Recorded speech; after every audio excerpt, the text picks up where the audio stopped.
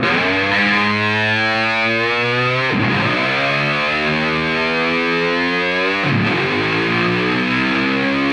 everybody, I want to be real honest. This is like my ninth take doing this thing, so wish me luck. Thank you for joining me for my podcast, The Engel Angle. I am Fort Worth Star-Telegram columnist Mac Engel, and if I haven't said it before, I want to say it now. I love all of you. I mean that. I do mean that. Because the podcast game has like 80 billion podcasts. And for anybody to stop down and listen to my podcast for a minute or two or 10, I don't take that for granted, and I appreciate all of you. Thank you very much. I think you're going to want to listen to this one today, as well as the other ones as well. My guest today for this episode is someone I've known for about 20 years. And the reason I asked him to join me for this one is because I think he had a career that never received its due credit. He comes from the world of hockey, and he started his career from his hometown in Sault Ste. Marie, Ontario. He eventually became one of the best players in the history of the University of Michigan. Now, for those of you who are a little unfamiliar with the world of college hockey, Michigan is one of the best programs historically in that sport. This guy would eventually become a fifth-round draft pick of the Dallas Stars in 1994, and he made the Big Stars roster in 2000. He would go on to play 11 years in the National Hockey League. He was an all-star multiple times and was picked to join Team Canada for its Olympic team in the Winter Olympics in 2006. In his first season as the Dallas Stars' #1 goalie in 2002 and 3, he would set the NHL record for lowest goals against average by a goalie in a single season with a minuscule 1.73. That is an absolutely insanely low number. In his career, he also did something that very few pro athletes can ever say they did. He changed the game, and he changed the rules. The way this guy played goalie, and specifically the way he handled the stick and the puck, forced the NHL to change the rules and add more lines to its sheet of ice. He's a husband. He's a father of 3. He is also living the dream of every Canadian with his own beer label. He survived multiple years as the backup to the Mercurial at Belfour. He is the one and only Mr. Marty Turco. Marty, how old are you now? 47. 47. Okay, so you played until you were 35. And one thing I hear a lot of former players say about the current state of whatever sport that they used to play. So I hear it a lot in football. I certainly hear it a lot in basketball. I don't know if I hear it as much in hockey, but I'll hear the player from a previous generation say, "Oh my God, the game's so much easier now. It's a joke. If I played today, I would kill it." But I hear it all the time. You played for a long time, like 11 years, 3 great teams, won a medal with Team Canada in the Olympics. So when you watch today's game and the current state of goalies in the NHL, do you look at it and say, "Oh my God, these guys have it so easy, it's a joke. I would kill it if I played in the NHL right now"? Was a pretty confident guy. That's pretty confident guy. That's a nice way to put it. Yeah. And my son would, I'm always like, "Oh, I'll wax you, man. If my hip was feeling good, I'd crush you." But no, man, I don't know who would say that. That's crazy. I mean, I don't even know if I'd get a look. I was getting heartburn in 1993, getting recruited to Michigan. Red Berenson, my coach, he was like, "Hey, my scouts or my buddies, NHL scouts, are saying you need a big goalie." This is 1993. So, when I came to the league, I was average to probably just above average height. We had some small guys, and then today, just on size alone, no, the way they played the game. But I got the good fortune of being around the game still, working for Glardy and Brett Alberts and the Stars, and get down to the game. And every once in a while, I sit on the glass, and it is so fast. It is so fast. And I know it's probably just a tick faster. From my prime, I'd be able to hang in there a little bit, but I wouldn't kill it. I'll tell you that. I wouldn't get in there and kill it. I could probably survive for 30 minutes with some fortunate bounces, but no, I'm of the book, the school that says I've been there, done that. Really proud of it, and had a great time. It's time to move on. You were part of that generation of goalies where talent evaluators recognized, wait a minute, why are we putting our worst athletes in net? We should be putting our best athletes in net. And not only that, big guys. When do you remember seeing that generation of guys like Mike Smith? Mike Smith was a really big guy, but these guys who weren't like 6'1", 6'2", or 5'11", but 6'4", 6'5" guys coming in who could do everything. When was Mm. that? I don't know. It just kind of creeped in over time, and I think it went from anomalies to mainstream relatively quick. And I certainly don't remember growing up saying, "Hey, let's find the best athlete to play in that." It was just more of, I liked it, and Kevin Weeks in Toronto liked it. And, he's a bigger goalie Pretty back big then, guy. and then Mike Smith came along. But the first time I'd really seen it, I've seen some big guys, and everybody's big to me growing up. I wasn't even 5 feet going to high school, and I had to like catch pucks over my head that were going in the net, standing up no less. And when I went to Michigan on a recruiting trip, and Steve Shields, was about to be the all-time winningest goalie college hockey history and All American, and he was 6'4" from North Bay, Ontario, and that was the first time because he played even a little more upright. I mean, old school, stack of pads, and not much style going on, but he was a big guy and he was a good athlete, and that was one of the first times I was like, man, every time you make a step, in whatever league, age group, but from going from junior to college, especially a prominent school like Michigan, and seeing this guy, I was like, all right, man. I look at my now wife and then girlfriend Kelly. I'm like, all right, this is gonna get harder everywhere we go. But it just kind of eased in, and I mean, dude, just in the last couple of years around here, we had Ben Bishop, 6'7", heck of an athlete, Yeah. and to our current young superstar, Otter's 6'5", and these guys move fantastic. I mean, really, it's only just jealousy because they don't have to move as much, they don't have to play as high.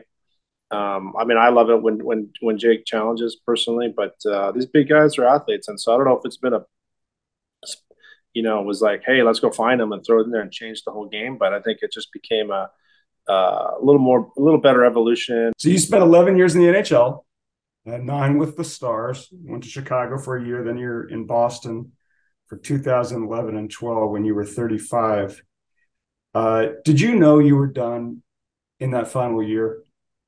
No, during the year, yeah, I felt like it. I was playing in Austria actually for the Red Bulls, and at one point, um, we were living at the lake house in Canada, doing TV in Toronto. I was happy. I was 36 years old, and I was like, man, this is an awesome run. For not playing until 25. But that last year in Austria, we went and won a European championship with Pierre Paget as my coach, no less. Was a whole 2 or 3 chapters in the book, and anyway, we won, and then I went back to Canada and hadn't talked to any NHL teams for a while, and then Red Bull called again. I was like, like I'm good. Anyway, they kept calling so much, and they made me a Red Bull athlete that my wife and I were like, we got to go. So And they so talked you into it. they did. Well, they paid me into it, and and then while I was there, Tuukka Rask got hurt with the Bruins, and then went back to play for them with Tim Thomas and I were the goalies. And Chiarelli's is like, hey, listen, we really want to win our division, and can't play Tim at your guys' age, every game down the stretch. And so then I was like, all right, sweet. And other than eroding skill set, I was still talking pretty heavy to a couple teams, in particular the Canucks.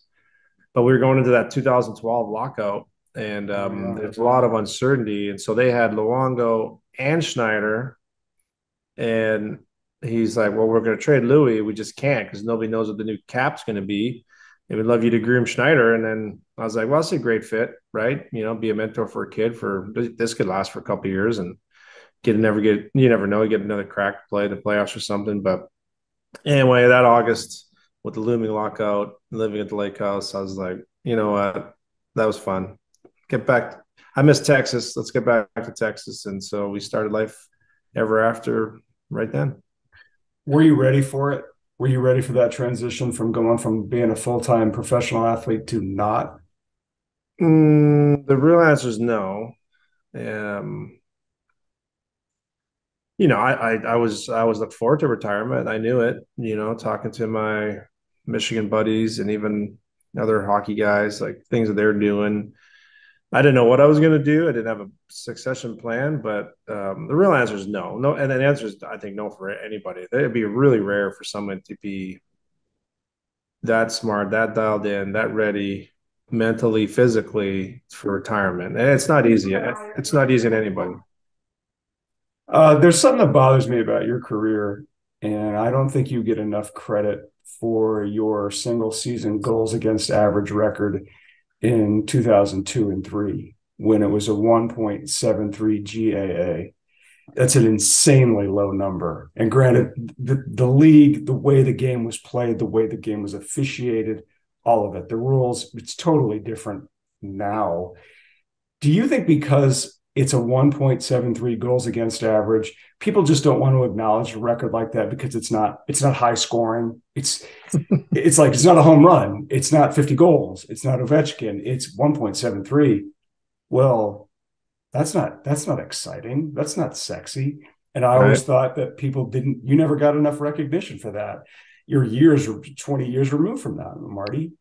Did you ever look back and say, you know what? I don't know if I got like, because you're not a self promoter at all, but did you ever feel like, well, why didn't that get its due justice? Or do you think it did? I mean, living in Dallas, right? We were still a C market, even though we were pretty Wow. fresh on the heels of The the cup. 99 team. That did hurt. You got to take the good with the bad in terms of just everyday life, but specifically to the question, um, even in that era, 1.72 with a new coach, that was Tippett's first year, my first year as a starter. And I think what the I don't know. I mean, you couple it with the 932 save percentage, second highest ever recorded, and only the man himself, Dominic Hasek, he was one setting records in Buffalo with getting a gazillion shots. Seemed like the whole season he was just under attack. So those numbers were really off the charts. Had a 16 game absence for a high ankle sprain. I really think I missed 19 games my whole career, and 16 was because of that. Another one I was not sick, but they told me to stay home because a kid was sick. And so I don't know, maybe that 16 game high ankle sprain kind of diminished it a little bit, but I don't know. For me, it was a remarkable year for so many reasons, and I think from my storytelling perspective, the best is that the Stars Army picked up my option going into that year. We argued a few years earlier about a third year option. Really wasn't much of an argument. I just yeah, I was getting ready to sign a deal. Never played a game in the NHL, all one way. And he was adamant that the third year was a team option. I was like, yeah, sure, whatever. And he picked it up for that year, and then ended up having that monster year with those numbers. And we had a great team. So there's a lot of things that went into that year. And the high ankle sprain kind of spoiled us. We didn't win the Jennings, like 1.72 goals against, and you don't win the Jennings. Tugger was had to play those 16 games, and things didn't go great for us. Could have won the President's Trophy too. You never know. So I think there's a few things surrounding the whole deal and living here in Texas and playing out here. We kind of lost in the shuffle on a lot of times. Just our national games alone proved that to be on TV. So didn't bother me. I know what kind of year we had. So it was a great springboard for me from a career perspective, contractually too. Just put me there. But I was also 27 years old, and that was my first crack at being a number one and not playing a game until I was 25. Being game one, I was like, honestly, this is all gravy, and I don't want it to go away. And I worked my butt off to stay healthy, to stay, in the net and, play 60, 70 plus games a year for the foreseeable future. That season, you guys went into the last game of the regular season. You had the record, and I remember there was a lot of anticipation and suspense in the building about. And I remember Dave Tippett saying, "We're playing for a President's Trophy. You needed to win that game to have a shot to be the number one seed, basically going into the playoffs, whether it's East or West." Was there ever any discussion because of your record, like pulling the Ted Williams going into the last game of the regular season, whether or not he's actually going to try to protect 400 or not? Was there ever any discussion about saying, Marty, we're going to sit you down to protect that record? Not with me. I think they knew me, and there was also other circumstances, right? Coming off a high ankle sprain, Yeah. that was brutal and it was still painful, and I just needed to learn to deal with it and play these games. Um, hockey players. I mean, I grew up thinking of gold medals and Stanley Cups, and Stanley Cup playoffs was around the corner. My first kick at the can. I want to play, so they knew that, and I think the fun side story for me personally is that 1.77 was the record held by Tony Esposito. And Tony, grew up in Sault Ste. Marie like I did with my dad and his brother Phil, two Hall of Famers. And, I don't know if I was carrying a 176 or 175 or whatever it was going that last game, but there was no discussion. And I don't think we would have had it. And they knew me. I was like, if I could care less about I could care less about a record, to be honest. And back to the confidence thing, right? It's like, well, let's lower this puppy, and we did, and we got shut out in the last game of the year, and rolled into the playoffs, and really, I feel like I only got either 3 or 4 games with my high ankle sprain going into the playoffs. So that was really probably the biggest thing. Plus, I mean, the team first and foremost, and just ending the season on a win, and just kind of getting our confidence back too, because there's those 16 games were kind of tarnished our image a little bit, the kind of season we were having. For sure. There's another thing about your career that I don't think you get enough recognition for is that and I'm sure people may debate me about this, but I'm convinced you changed the rules because you were so good and adept at handling the puck and passing from behind the net, and you basically acted like a third defenseman. And how many forechecks you killed by going into the corner or going behind the net. And it created a real dilemma for the NHL, which was desperately trying to infuse scoring into the league. And guys like you made it even harder. Mm-hmm. So then they come up with the new rules behind the net. They put those 2 new lines in it, so you can't go to certain places. Did you feel that I don't even know when I covered the team if I asked you this. Did you feel like that rule was put into place because of you? Yeah, I do. I mean, it was because I took the flack. I mean, I talked to Gary and Bill about it. Bill Daly talked to you about it? Well, I was the player rep for the PA. Oh, okay. So I was at a lot of meetings with these guys, and looking back, I was like, should I suit him? What would that look like? And Martin Brodeur, he did a lot of his work above the goal line, and I played with him. He had a great pass. His bomb was great, very accurate. But he also played it traditionally, and so he didn't have the dexterity and the form that I created by changing the hand position over the top, that I could move the puck side to side, backhand, forehand, on the glass, on the tape, and in traffic and stuff. And not only that, I would put myself out there, and even though hitting from behind is illegal, I would just turn around, and my big goalie butt, and just give myself an extra time and space to move it over to Sador, Hatcher, Zubov, Daly, you name it, and to these guys, and there's nothing they could do, and they were mad. And all I said to the brass and the NHL, I was like, okay, you're taking away me going in the corner. There's nobody else in this game. There's no 3-point line in our game. So other than offsides, I'm going to have to tiptoe around this line, and you guys are going to call these chintzy penalties. I said, so what you're encouraging these coaches to do now playing us is like chip it in that corner and go get it. So you guys this is what we're doing. We're going for a soft dump, and this is creating offense. And I said, I'm creating offense by giving the puck away, getting out there and creating energy. And now we're moving it up there and creating offense for our own team. And I'm like, I said, there's not that many guys to do this. And I'm currently, sitting here in 2023. I don't know the last time they called a penalty in the NHL for someone, a goalie touching it inside that zone. I think the whole thing's stupid. It should just be abolished. It was dumb then. And it took away a skill set from mine, but not totally. But there was times when, I would have raced out there and got it and fired it up there. They're changing or in the second period.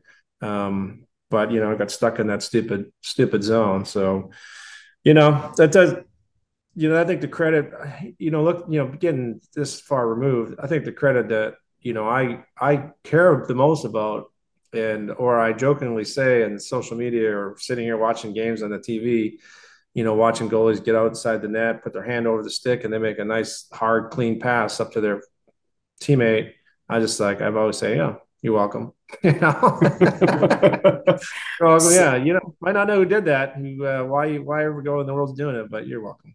So your first year starting, I never told you this. I learned something from you. I applied it to my own life. Your first year playing, you got into a fight or a skirmish or a scrum or whatever with a player from the St. Louis Blues. I don't remember his name. You'll remember it. So he comes out and he basically calls you out after the game to the St. Louis media. This is before the internet and stuff. So we don't see it for a few days, the people in Dallas-Fort Worth. And then I see it. And then we go to you after a game. You weren't even starting the game. So you were kind of surprised that we had walked up to you to ask you about it. And you owned it. You said, yeah, he was right.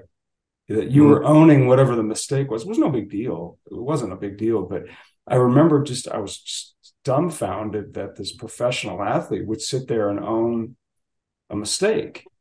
It's just not in many DNAs to sit there and say, yeah, I messed up. It was a flaw. And he was probably right. I think he was telling you were talking too much or trying to be too clever with your stick. Do you remember that at all?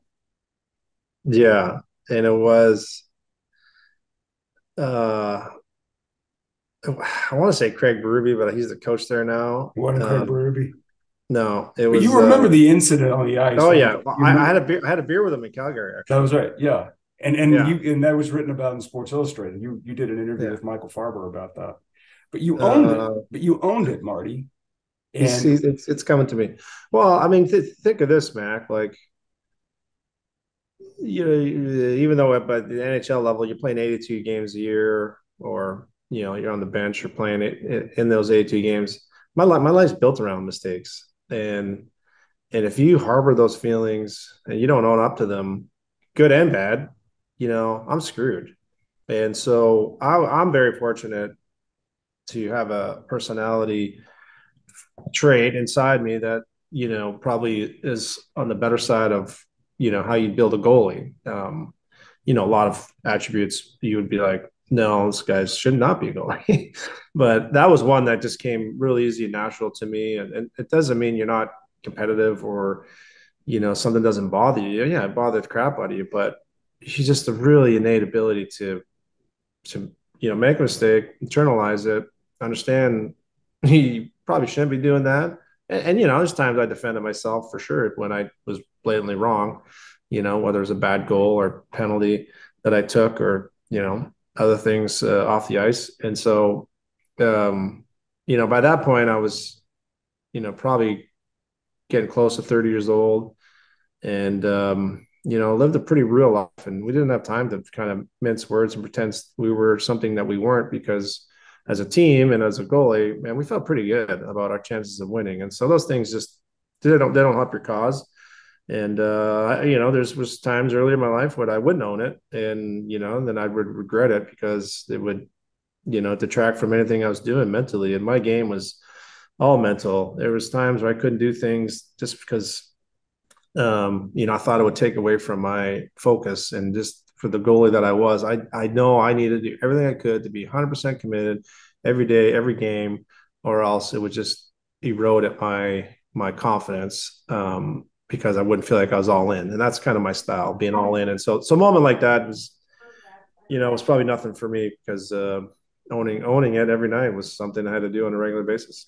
So you talk about goalie personalities, and you're right. You were kind of the outlier for a long time. I can't speak to it as much now, but yeah, you replaced a true original in Ed Belfour. Everybody has an Ed Belfour story. I have to ask you, what's your favorite Ed Belfour story? Ugh, that's a good one. Trying to see which one I'll take out of the rabbits out of the hat. You know, he, he was on one hand so good to me. When Was he really? during the cup runs, yeah, I wasn't his backup. Oh, okay. He was great. I remember after winning the cup, we were over at Lone Star Bar, and he's just like, man, you got the world ahead of you. He just won the cup. He was being real nice, and it was late night. And he's like, you got so much potential. Just keep going. Just make sure you have respect and trust this game. And then years later, he wouldn't talk to me. Literally 1 year, he didn't say a word to me for the whole season. And he would, when you were his backup, he wouldn't even acknowledge you. The 1 year, yeah, he moved my equipment over, so he couldn't look at me. Rob DeMaio had to sit in goalie stall the whole year, so it was pretty funny. But Ed, I mean, Ed and I still talk, and I'm really proud of stuff he's doing, and he's doing great. The one specific story that I'll think of, it doesn't get enough credit from. Hardy worked off the ice from the skates, his equipment, and he developed the skates that guys use today. And I don't think most people know this one. So he was the first one to have interchangeable blades. And I'm playing with him. I don't even know he's getting interchangeable blades. And obviously Steve Sumner does. And we'd use skates, and not to bore you too much with it, but every time you're sharpening, right, you're taking a little steel away. Right. And after a couple of weeks of sharpening it 3-4 times, you kind of get down near the end. Well, you got to change the bottom of the skate. Well, you can't just pop blades in and out like they can now. And so you get closer to the plastic, and when you lean over, right, you get close to that plastic, and you start hitting the plastic, and your feet would slide from under you. And so I love my boots. So poor Sudsy had to take the rivets out of the bottom of the skate, put a whole new plastic mold on it just to get new steel. Well, Eddie helped design a system that you could pop your blades out. So I was bitching one day to Sudsy, and Sudsy's like, hey, why don't you go ask Ed? He's got these new things. And so one day I was like, talking to Ed, and Hitch was having a long powwow meeting. And so I'm like, hey, Ed, this, man, I got to keep replacing my cowlings, and my steel gets low.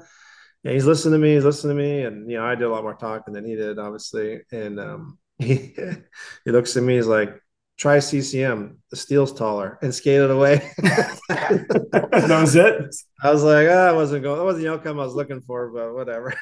That was it. That was the end of it. You talk about equipment. I don't think I've ever asked you this. So that first season, you were the starting goalie. The Stars had a great team. You had a great team. And then you get into the second round against the Ducks, and they had J.S. Giguère, who had a great run. And the thought is that he was cheating by wearing pads that were too big. And your old teammate, a guy that nobody liked on that team, Claude Lemieux, kept calling him out on it. And everybody else danced around it. It's 20 years later. They upset you guys in 6 games, including a marathon overtime game at the American Airlines Center. It's one of the most exciting games I've ever seen. But, you're 20 years removed from it. Did Giguère wear illegal pads? Should they have busted him on that?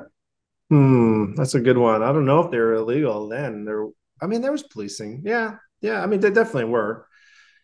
It was his pants. It was his pants. That's right. It was his pants and his knees. And you couldn't shoot a marble with a bazooka through if he went down. At the end of the day, he's still going to stop the puck and move. And he made some crazy good saves. Got some crazy lucky saves. And when he went down, like there was no room. I mean, I had holes and they didn't, and he definitely did. And so what I refer people to is he went on to continue to play well. They played the newly expansion team Minnesota Wild in the conference finals, which sitting at home, I'm like, I really like to be playing these guys right now. And then to go on and play the Devils in the final, I'm like, man, we had such a good team. We Yeah. would have done so well against them. I mean, just attrition, healthy, whatever. But we really liked our chances. Anyway, he went on to win the Conn Smythe. Like, he played awesome. And so he makes you feel a little better that, few equipment things aside, but he goes to get the Conn Smythe trophy, and he can't take his glove off. Like, he takes a bit seriously. He takes his blocker hand off, but he can't take his glove. And then I've technically never seen it, so this is hearsay, but it was like tied into his upper body piece. Oh, I've heard that one. So he couldn't take it off. He needed his trainer to help him take it off. And I played with Jiggy the year before in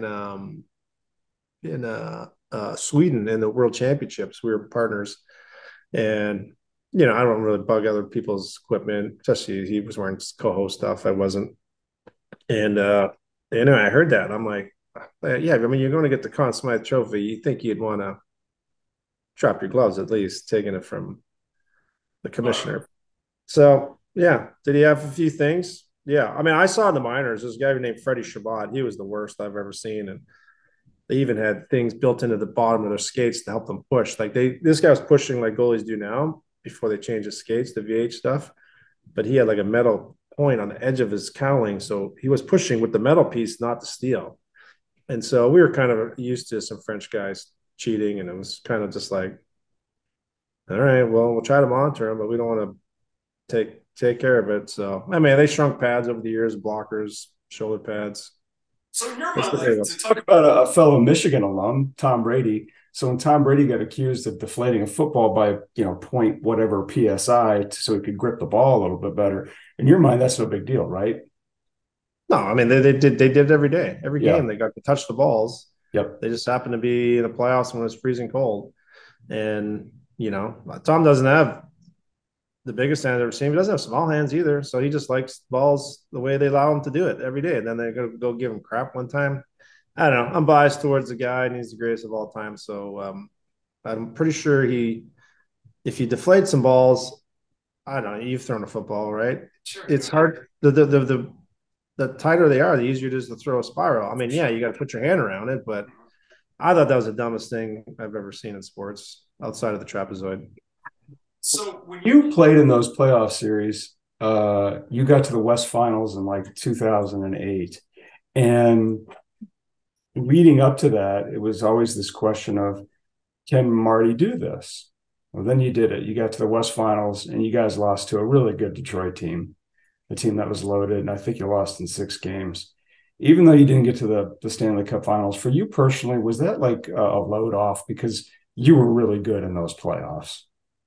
Yeah, it was yes and no. The year before, we went to 7 in the first round. The Vancouver had 3 shutouts in the first round. Right. It's like, and even that one when we lost against the Ducks that year, it was 2 years back to back with the lockout in between them, losing the first round in 5 to Colorado. That A1 caused me to shave my head because I was like, something's got to change. And I'm a goalie, superstitious. And it's like, man, it's just, he's such good years and you're playing good and crap happens. I mean, I've been there, I've seen it happen. But, and then I'll tell you what really gave me the most confidence to say that, did make me feel vindicated after 2008 is that, after the 06 loss, I mean, it's just shin pads and stuff went in, a couple bad goals, but in 5 games, man, that's over really fast. And you're just like, holy smokes. Oh, that series was a disaster. Nobody played well. No, just nothing went your way, and no one's playing good. And Army came up to me, and Army, Doug had tears in his eyes. He was so upset, and I was still stunned. And he's just like, listen, it's not your fault. You played great. You gave us a chance, honestly. And I got some changes to make and some soul searching. I'll get you what you need to win. And I mean, I was just, Army and I had differences over the years, but I mean, whether that was just a good leadership move or sincere or all the above, like it gave me a little more ownership in the team. and it also made me feel great after a really crappy situation. And so he was great to me, despite anything else out there. And that was one thing that really stood out to me. And this is like, now I get a chance to talk to, kids and business leaders and young executives in the community. We talk a lot about losses, and that's one thing I haven't brought up until now, that look back and how it shaped my career, going back to the playoffs, failures, and how they were looked at. But for me to get back on the horse in the gym and get ready and help motivate my teammates and push them the next year, right? Moments like that you'll never forget. For freshman year for me, losing a triple overtime in the semifinals of Final Four had a bigger impact on me than anything else in college. And then, that one conversation that Doug had with me outside the Pepsi Center in Denver, it really, really meant a lot. And so that pushed me to play well in 07, and then play well in 08 and give ourselves a chance. But we were good. I mean, Zuby, Morrow, Ribeiro, Richards, even Madonna, those guys were all hurt in that championship series. It's like everybody's hurt in the playoffs, but we just could not muster anything, and they were pretty good. So it was a good run, and unfortunately it was the last one. And but it was fun looking back. Kelly was, pregnant with our baby now. And so he's like, "Yeah, man, I was there for that one." I'm like, "Yeah, you were." According to your bio, you're Canadian, even though the old Detroit Maple Leafs coach and general manager Pat Quinn didn't know that. I always love that. Pat Quinn didn't know you're Canadian. That's one of my favorite stories. I was in disbelief, and I was like, "Is he going to be on the Canadian team?" Well, he's not Canadian. Idiot didn't realize that you had gone to Michigan, but we're from Canada. One of the things about Canadians is that there are no jerks or assholes in Canada. Do you know any Canadians who are jerks or assholes? We exclude the city of Toronto. They don't make the cut. They only come from Toronto. I mean, it's Toronto's third largest city in North America. You're going to find them there, but the rest of Canada, it is amazing country. You might find one guy in Ottawa. Depends on your take on things. What is the best way to? Well, before let me go back. Do you claim Justin Bieber? Yeah, we do. I think there was a time there where, I don't know why Nickelback took a beat down and Bieber too, but Nickelback got killed. Just for the dumbest reasons. Oh, they all sound the same. I'm like, have you listened to the Beatles? Listen to AC/DC. Yeah, like God, Metallica. So they're coming back for concert this summer. Anyway, we take Bieber because at the end of the day, for me, you look at the talent, you look at overall picture. The guy's he's a supreme talent. I mean, we can go to Twitter followers, you go to cash he's made, you go to the songs he's sang. He's not my cup of tea, but he's born and raised, I think, in Stratford, Ontario area, and he loves hockey, so I don't mind the guy.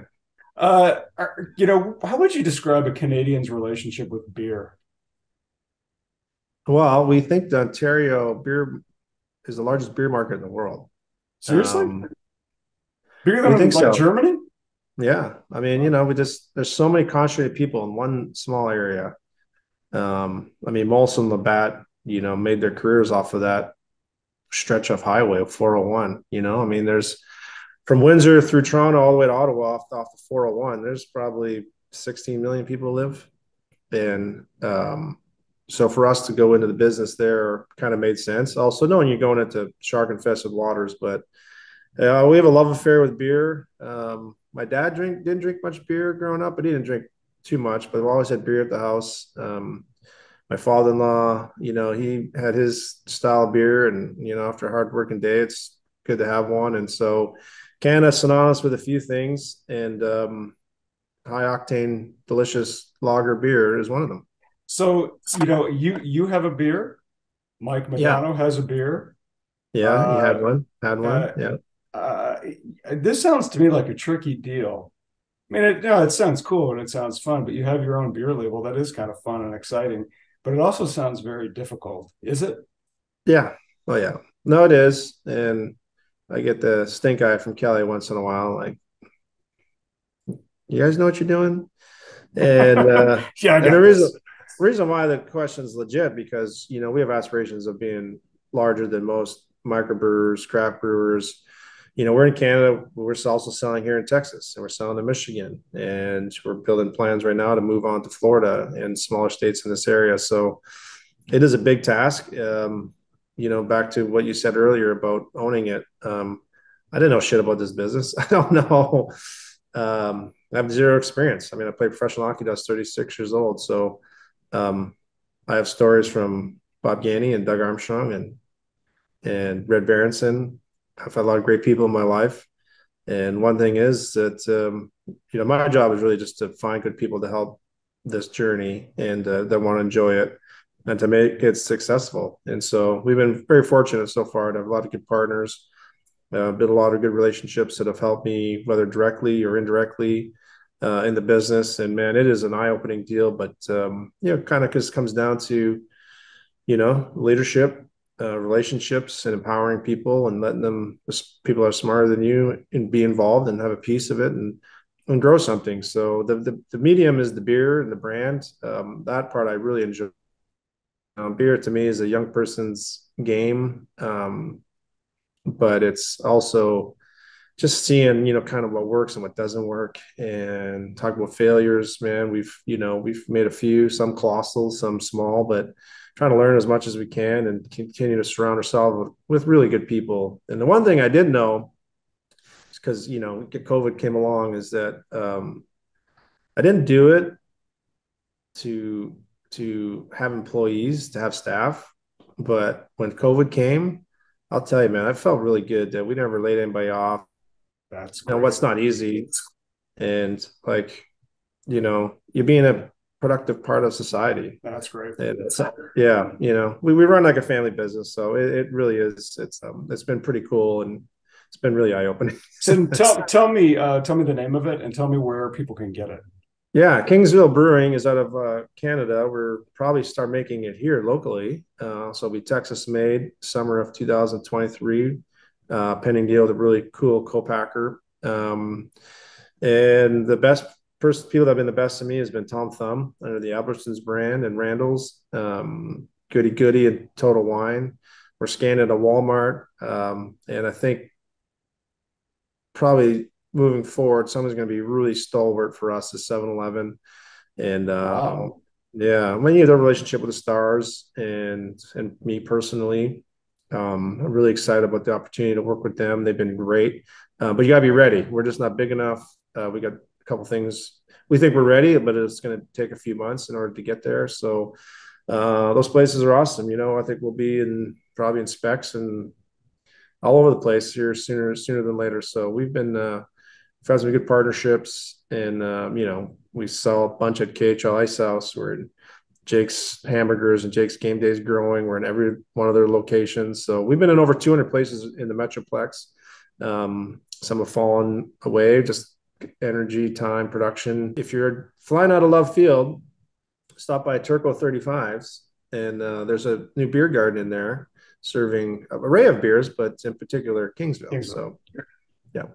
Marty, I really want to thank you for doing this today. Congratulations, not only just on your career, but the fact that you've done so well in your post-playing career. I know that's not always easy, and you've been a great ambassador for the Dallas Stars and the sport in Dallas-Fort Worth. And I've never met anybody who spent any time with you who's had a bad word to say about you, because you've been really genuine with people and you make them feel really at ease right away. Thanks a lot, Marty. I really appreciate this. Yeah, sorry, some technical Don't worry issues. about it. That's right. That's why I just play my Canadian roots right there. We didn't get the internet for 15 years. You relate to it, but I was here. I'll tell you, Mac. I've always enjoyed you, and you was, I mean, you probably need to hear it too. There's always a fine line between being in the locker room and not, and having professional relationships, but also calling it like it is, man. It was, couldn't imagine being in your seat, having to see us on a daily basis. But I had bad games. Razor covered up a little bit for me, but The good ones don't, as they shouldn't, and that's called true professionalism. And you can always have, when you have a relationship with somebody and still be true. I mean, to me, that's the ultimate sign of being a pro, and not just doesn't just go to hockey. And so anyway, it's always good to hang with you. I appreciate the good questions. I still get nostalgic. It's been over a decade of playing. And, speaking of Dallas Fort Worth, the DFW area, we couldn't wait to get back here. Our kids are all born and raised here. This is home. And, we've been in the area for 22 plus years. And we just think the world of it. It's a very giving place. It's a fantastic people. Weather's usually pretty good. And it keeps you on your toes. And also people are successful. They work their butts off, and you want to be surrounded by people like that. And so working with the Stars keeps me involved in the community and the game, and having being an entrepreneur has been amazing. So I wouldn't want to do it anywhere else. And meeting people like you has always been a treat. So thank you for the time, my pal. All right. Thanks, Marty. Take care of yourself. I'll see you soon. Bye, Mac. Okay. See you later.